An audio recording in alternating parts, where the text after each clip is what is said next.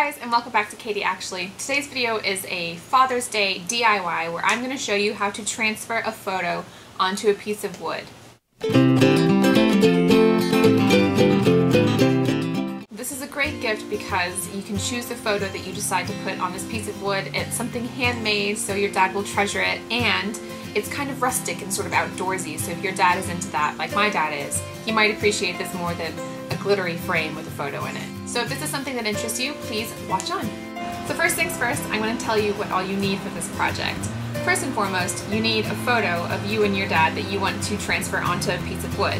And second of all, you need a piece of wood. So I've picked out a photo of me and my dad and my sister that I've always loved, and I went and I made a photocopy of it on just regular printer paper. And then I went to Michael's, or you can go to whatever local craft store you prefer, and I picked up a piece of wood. This is the Basswood Country Rounds.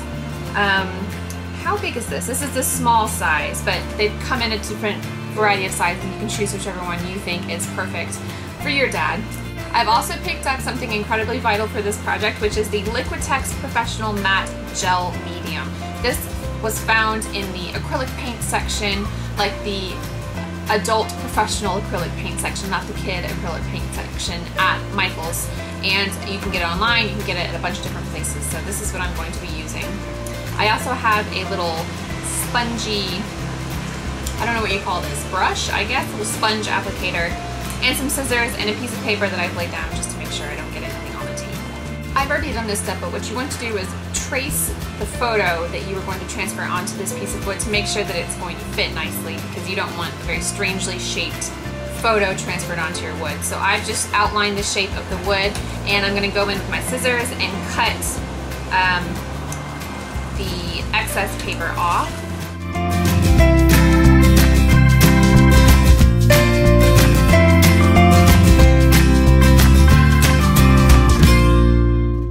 So next I'm going to take this gel medium, and I'm just going to apply it with my sponge applicator all over the wood surface. Do this liberally, don't be afraid to get in there with this stuff.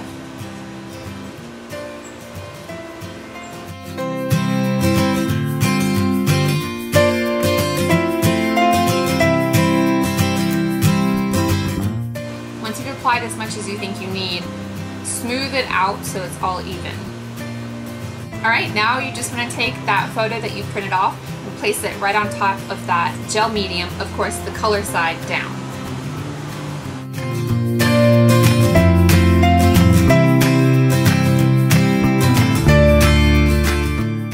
And once you've positioned it where you want it to be, just try to smooth out any bubbles that you see. And that's step one finished. You just want to let this sit at least 8 hours. I'm going to do overnight, and then we'll come back to it tomorrow morning. Okay, so now it is a day later. I have let my picture on my wood sit overnight and dry, and now we're moving on to part two. In this part you will need a damp washcloth or any sort of damp rag that you have laying around, another little spongy brush, and some Mod Podge. So I'm just going to take this washcloth and put it over my piece of wood and just let it kind of soak for just a few minutes and really get that paper wet so it's easier to scrape off. Now you just take your washcloth and start scraping off that paper, and the ink from the photo will actually have transferred all the way over to the wood, so you don't have to worry about scraping your picture off, just scrape the paper off.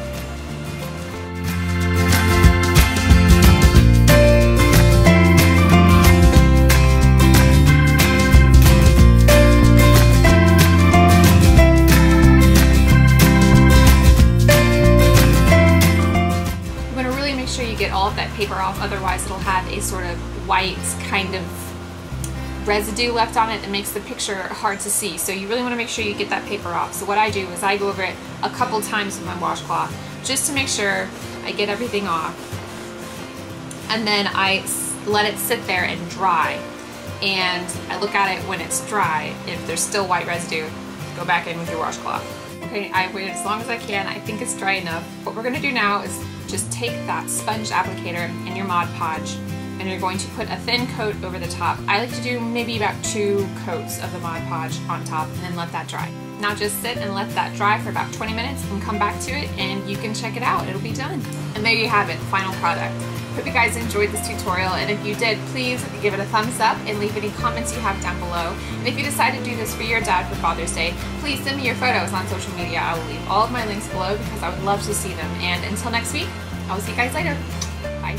Oh, you're still around? That's really nice of you to stick around and just kind of hang out and watch my credits. That's totally cool. If you want to see last week's video, click right there. And if you want to see my latest blog post, click right there. And like always, hit the subscribe button down below if you want to see more of this. And I hope you guys have a wonderful weekend.